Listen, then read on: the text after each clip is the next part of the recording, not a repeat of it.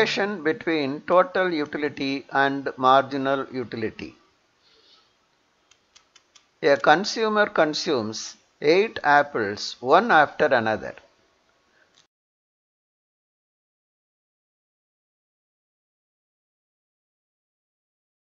Total utility increases up to the 6th unit.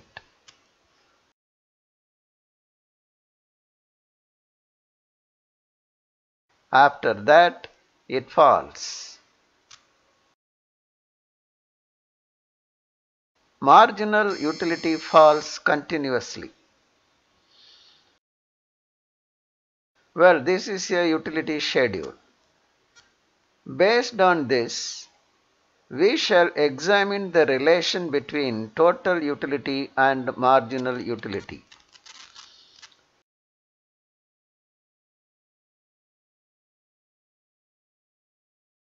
First relation. When marginal utility is positive, total utility keeps on increasing.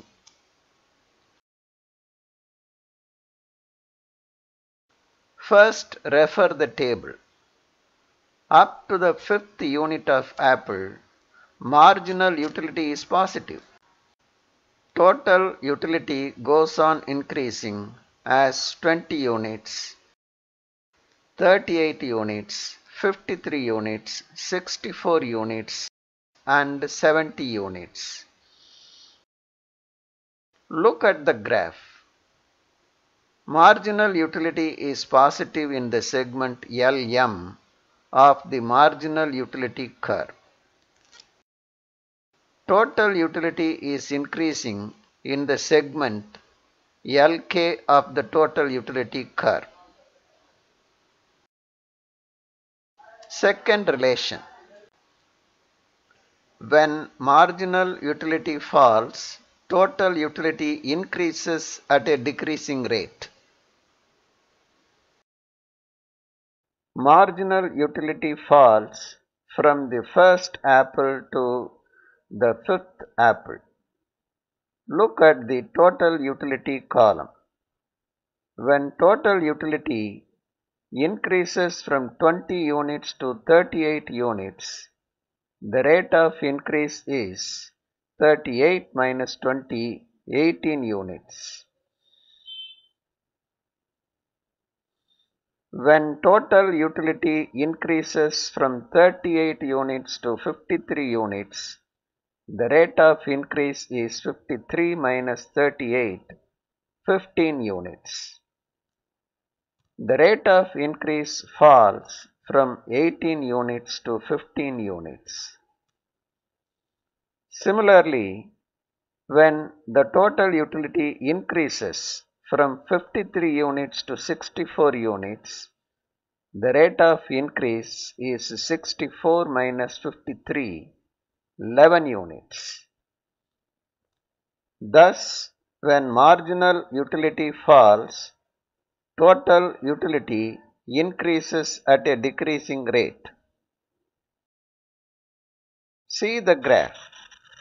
Along the marginal utility curve in the segment LM, marginal utility falls. Along the total utility curve in the segment LK, total utility increases at a decreasing rate. Third relation. When marginal utility is 0, total utility is maximum. With the consumption of the 6th apple, marginal utility becomes 0. Total utility reaches the maximum. In the graph, marginal utility becomes 0 when mth unit is consumed. Total utility is maximum.